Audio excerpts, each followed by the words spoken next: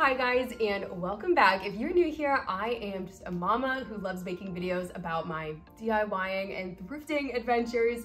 And right now we are currently renovating a 1970s fixer-upper along with my parents. It has been a huge endeavor. If you've been following along on my renovation series, then you know.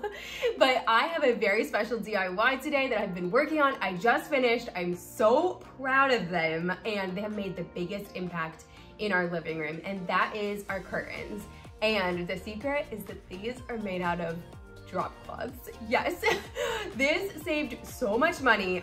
If you guys have ever seen how much curtains cost on like Pottery Barn and stuff, it is insane. I'll do a cost breakdown at the end of today's video because I was very happy to see this comparison, and I'm gonna walk you through everything that I learned in this process of making these so that you guys can achieve the exact same look, or you can make modifications to not even have to use a sewing machine. Let's dive in. I'm so excited to show you this process. So the area that we are going to be adding curtains to is this room. This is our formal living room. These two windows on this wall look just completely naked. And then on the other side of the room, which is kind of an L shape, we have our dining area and we have these French doors that lead outside. And I want to put the same matching curtains here. So before we can put curtains up, we need to put a rod up.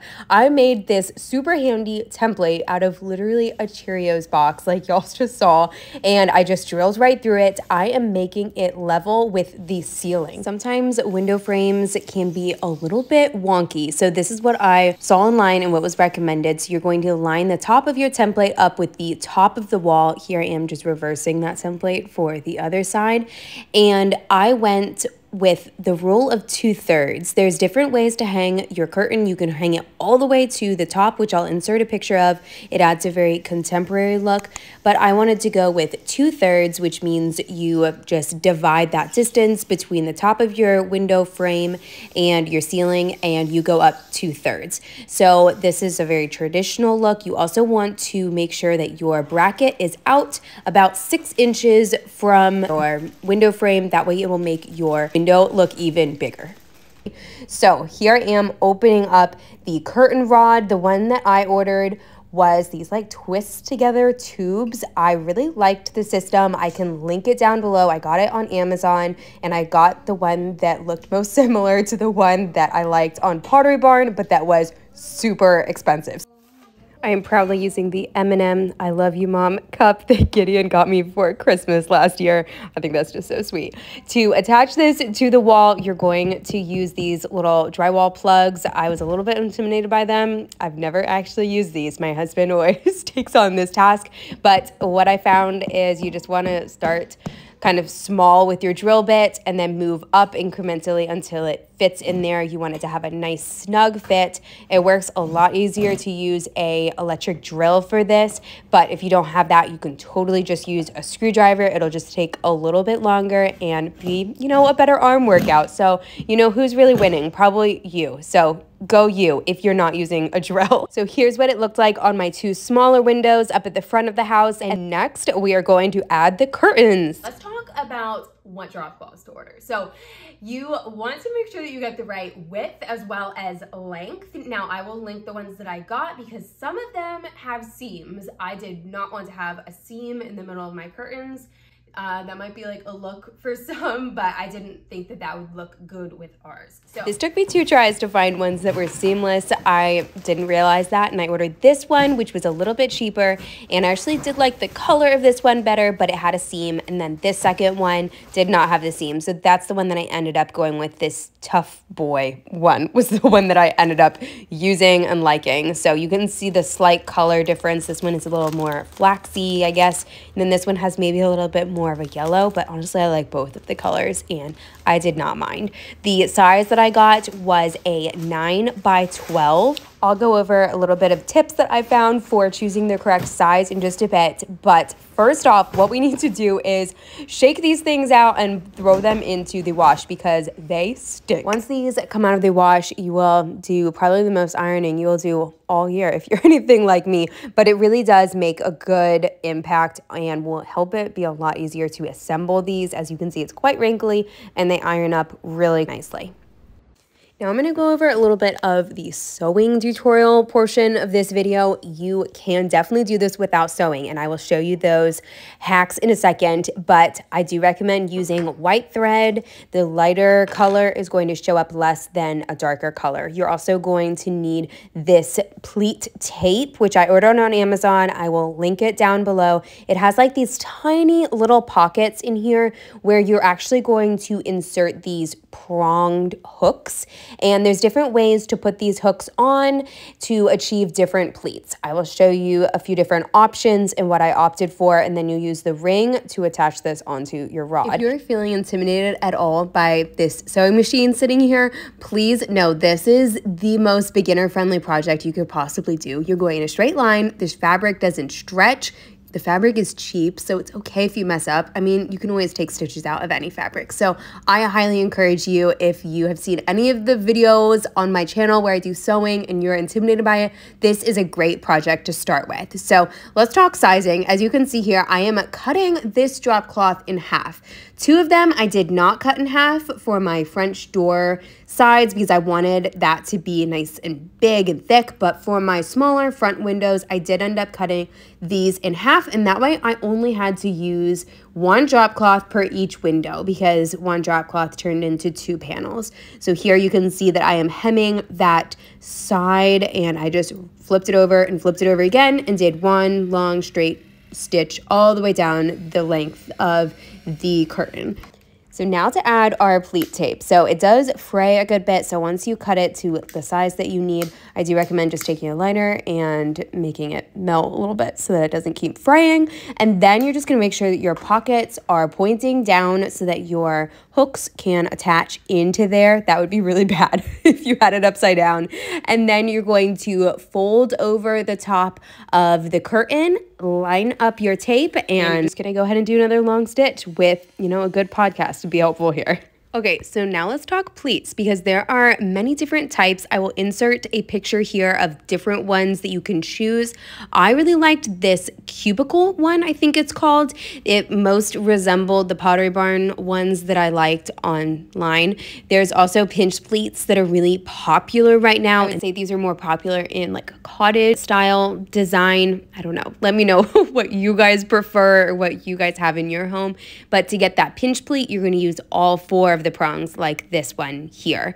This is definitely another job that calls for a good podcast because this can be a little bit time consuming. What I ended up doing was actually doing 2 that were inside the pleat. Then I only used 2 prongs, and then I skipped 2, and then I did the same thing again. So I hope that that makes sense, but this is what it looked like on the reverse of my curtain. All right, we are so close to being done with these curtains. So as you can see though, they are puddling on the ground. Now that is a look that some people like. I wanted mine to just skim the ground. I didn't want them to get too dirty or my kids to like sit on them and like pull them or something.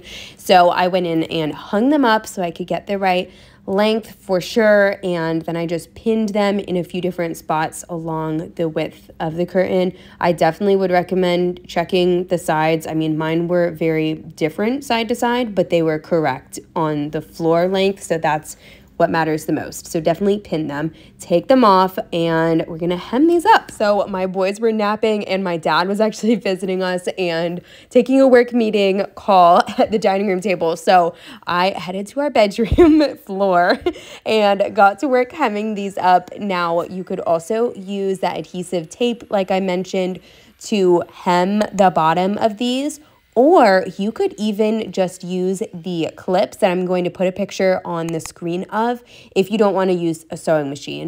These clips would actually make this project cheaper because you wouldn't have to purchase the tape or the hooks or the rings that you would need in my version here. I think this pack was only like $13, and all you would do was fold over the top to create the length that you need. I'll insert a picture so that you guys understand that, but that would be super, super easy if you didn't want to do any sewing at all, and it would keep your cost down as well.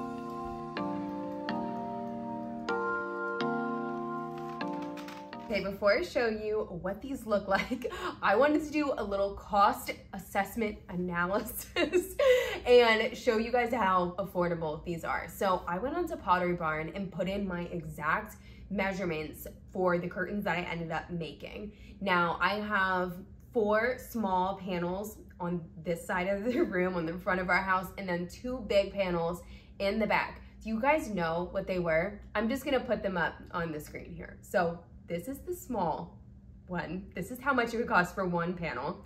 And this is the large one, how much it would cost for 1 panel. That's not the rod. It's not the corbels, I think they're called. They go on like the ends of them, which you have to buy separately if you're on a bougie site like Pottery Barn. So as you can see, that was quite expensive. Let me show you though what I spent. Break this down because I think that's gonna be the most helpful for you if you are going to be making one that's similar in size to my front 2 windows. So these are like 2.5, 3 foot windows wide.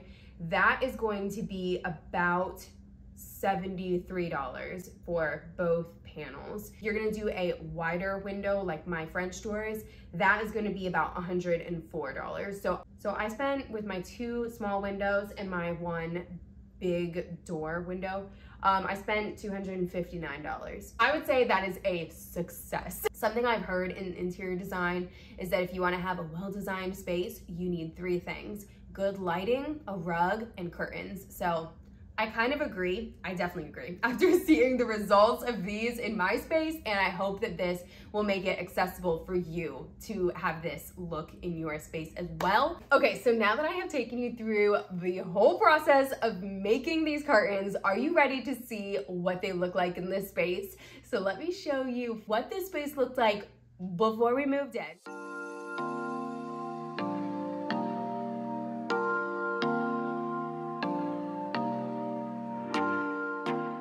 Show you what it looked like before the curtain. Are you ready to see the final look?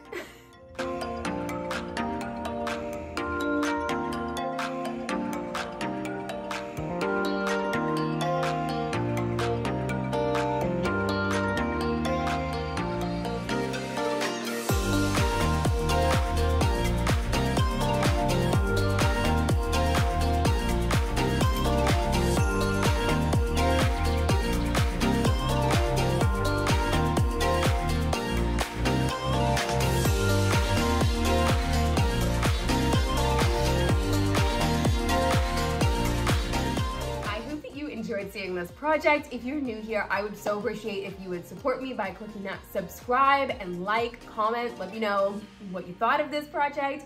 Will you give it a try? Let me know. I have a living room makeover coming out soon, a bathroom makeover, some smaller like craft projects with some terracotta pots, and just a whole lot of stuff. So make sure you come back and check out those videos, and I hope you all have a blessed week. I will see you in the next one. Bye guys. I have another Facebook Marketplace find. We'll see if we can bring her back to life.